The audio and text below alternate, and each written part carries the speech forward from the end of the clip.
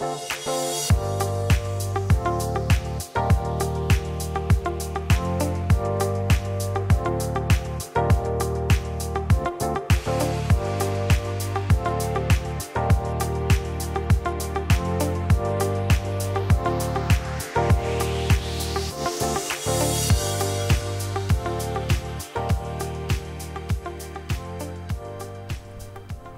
hey, Hilary here for Waterlogged on behalf of saltwateraquarium.com.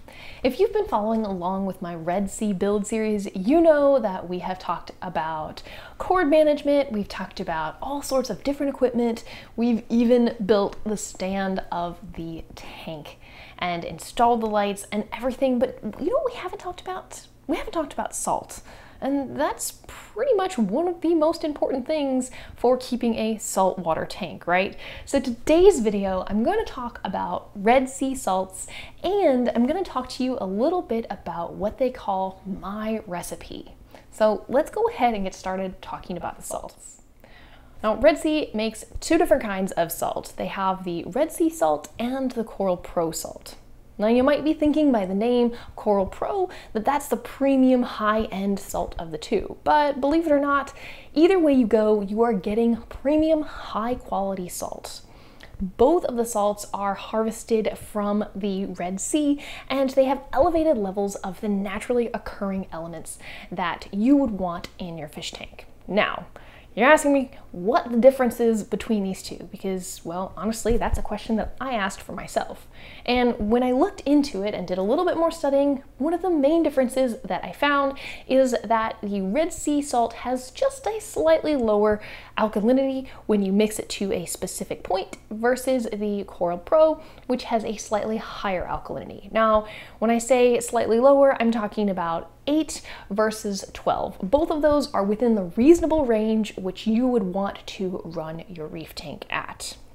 Now, when it comes to mixing their salts and preparing their salts, Red Sea gives you all the information that you need. You want to mix it at 68 degrees Fahrenheit, and they recommend using their refractometer. Now, you could be trying to use something else out there, but I gotta agree with them on this. Definitely go for a refractometer. It gives you a slightly more accurate reading than you would get if you are using a hydrometer. Now, one thing that they do tell you if you are using the refractometer is that you want to make sure to calibrate it each time that you use it. So that's pretty simple enough. Now, I'm not gonna run you through how to make a batch of salt, well, at least not in this video, but I am gonna show you this other component of the Red Sea, I guess, recipe that you could call it, that I think is pretty interesting. So you can follow along with me on the screen, or you can go ahead and check this out for yourself on the computer. But I gotta say, for all of the different aquariums that I've kept, I really like how they have this spelled out and all of the different information that they give you. And they've done all the math, so you don't have to. All right, now let's talk about my recipe. So Red Sea has configured this all in a way to break it down in easy to understand steps. So first off, when you go to their website and you select my recipe, it's going to ask you if the kind of tank you are keeping is going to be growing SPS corals, if it's going to be a mixed reef, if it is going to be a frag tank, or if it's going to be a soft tank. Now, depending on what you select for that, I'm gonna go ahead and select mixed reef because I've already kind of got a lot of the corals planned out in my mind, what I want to keep in my tank, and it's definitely along the lines of a mixed reef. Now, the next thing that they ask you is they want you to select what your goals or objectives, as they call them, are for your tank. Do you want to have exceptional growth, or do you want to have exceptional color, or do you want to be somewhere in the middle of those? Well, I'm looking to be somewhere in the middle, so I'm gonna select that second option. Now, what I really like about this step is it tells you how many hours per week that you can expect to be spending on maintaining your tank. That's not to say that you can't spend more time on your tank observing and taking care of it, but if you know you only have a limited amount of time, this is a step where you can kind of select and narrow it down. All right, it's gonna ask you what country that you're in, so go ahead and select that. And then it's gonna ask you what your tank's total volume of water is. Now, when they say total volume of water, they are asking for the amount of water that is in your display and in your sump. Now, I have a 425, which means it's roughly 115 gallons, so I'm gonna go ahead and type that in. Make sure when you're doing this, you select the correct gallons or liters. All right, now that I've given the recipe wizard all of the information it's asked for, it has given me my recipe. Now, don't worry if you do this and your recipe is slightly different than mine. Everybody's tank may be slightly different, and that's okay. So first things first, it lets me know that I will probably need to be using the Coral Pro Salt. Now, after it tells me that, it gives me a list of where my parameters should be, from where the salinity is, where I should be running my calcium, my magnesium, phosphate, nitrates, and alkalinity. So I have a good idea of where I should be keeping them.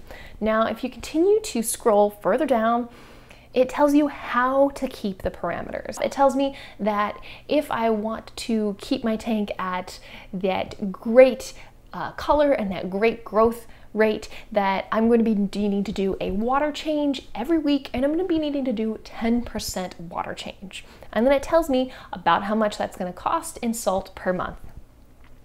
Now, if you continue on and look at the supplements, it tells you exactly how much you need to be dosing of each of those supplements daily, and then again, it's going to give you the cost per month on average. It does the same thing with the trace elements. It does the same with algae prevention and with coral nutrition. Next, it's going to tell you how to monitor your parameters and which of the different parameters you should be testing and how often. Now, when you're done with this, you can get them to send you the recipe that is created for you. Now, something else that's interesting that you can get Red Sea to send you is basically an ICP test results for the batch of salt that you have. So if you go to the Red Sea website and you click on My Batch, you can put information that you will find either on your box of salt or either on your container of salt, and they will send you an email with all of the information about that batch of salt. So all of the salts are small batch, they are consistently mixed and really premium quality salts. But Red Sea knows that in the last few years, there's been a lot of scares when it comes to salt, people getting bad batches. So this is just another added layer of assurance that they've offered you to help make sure you have a peace of mind when it comes to taking care of your tank. All right, now if this hasn't convinced you enough, if you have questions that I haven't answered in this video, and you might, feel free to go to the Facebook group that Red Sea offers. They have support there and are happy to answer any questions that you might have. And the same thing goes with saltwateraquarium.com. Feel free to send a message, ask, leave a comment in this video, and we would be happy to get your questions answered. All right, this has been Hilary for Waterlogged on behalf of saltwateraquarium.com. Thank you guys so much for watching, and I'll see you next time.